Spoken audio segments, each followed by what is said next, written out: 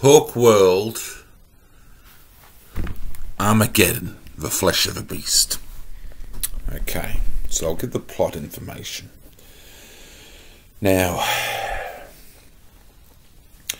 it's on Thanagar, of course, and what has happened is that later on in life, Hank Hall, or Hawk, has moved on in life after Monarch has been exposed and defeated for the most part. But there is a new time displacement. And Hawk, later on in life, travels into the future again. And he gains the power of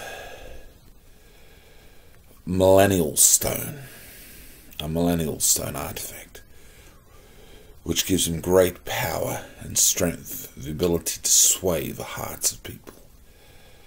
And he wants to sort of control not only Earth, which is hard, but has a bit of a grudge against Hawkman because of some of the fighting which he was involved with Hawkman.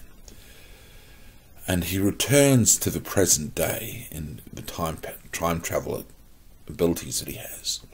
Does Monarch, and Hawk is on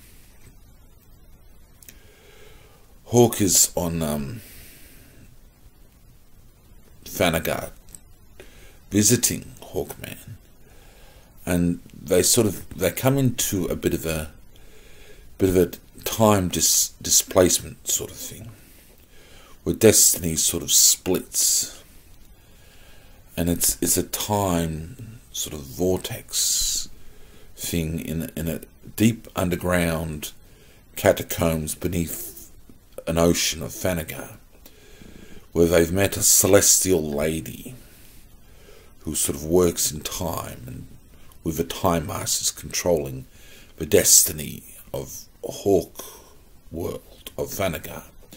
She is one of the goddesses of Hawkworld, and she controls his destiny, and she has long feared the things that she feels in the water. In the waters, this powerful threat which wants to rule her world.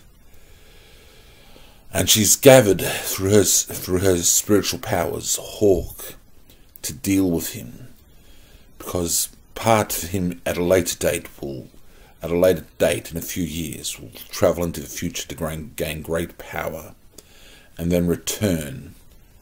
And this is what has happened. Monarch has come to Hawkworld and has a Millennial Stone, and he's swaying the hearts of Thanagarians to serve him and to worship him. And he's become like a beast-like figure which has control over the masses. So Hawkman and Hawkgirl, with Hawk and Dove, birds of a feather, have to oppose this, because the goddess has taught these birds that they must feed on the flesh of the beast. Now it gathers its strength, and Hawkman gains the rebels of Hawkworld, the rebels against the power of Monarch, the uprising of the people's uprising, and they battle on a great plain. They battle the forces of Monarch for the power and sovereignty of Hawkworld. The killing blow, though, comes from an unlikely source, Kestrel, who shows up again, who's an old foe of Hawk and Dove, who shows up again with a spear, a powerful spear of legend, which he thrusts through the shoulder of Monarch, who cringes and collapses, and then uses his time displacement equipment to escape, and they're not able to track him down. But the beast, his armies are slain, and Hawkman, with the birds of a feather on his side, are able to reclaim the power and freedom for Thanagar and for Hawkworld.